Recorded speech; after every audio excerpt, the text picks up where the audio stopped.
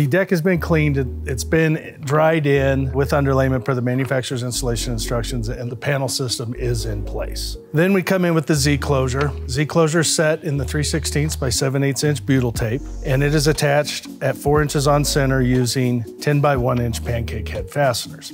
You're going to seal up and over the vertical rib of the panel, but now we are adding an air dam and a Coravent V600T or V600TE on top of the Z-closure.